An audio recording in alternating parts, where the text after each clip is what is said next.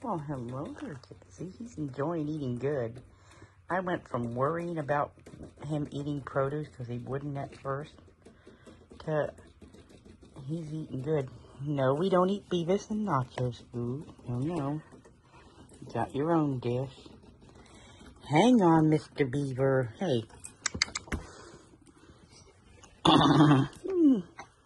There. You happy now?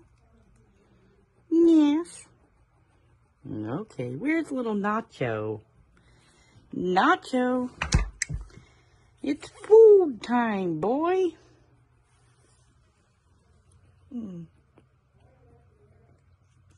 Oh, Gizmo, you're picking through it and leaving stuff on the floor. I put his dish by the window because he won't eat it when it's in their cage. Now, will you? I'm glad he's eating good. For a while, I was worried because the pet store had had him for over a year, and they never gave him fresh veggies. They would give him dehydrated veggies and pellets. Yeah, now you know what real food is like, huh? How do you like it? It's good, as you can tell. Now, Gizmo, you don't leave stuff behind. Hang on, little boy. Let's put this in here. That's your food.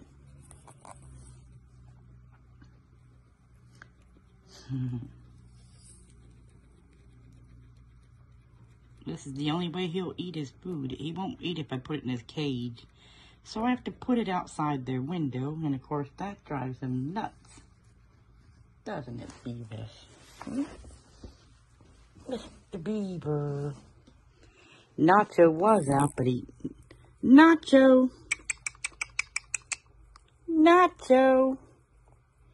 Little Nacho! As soon as I stop filming, that's when Nacho will come out.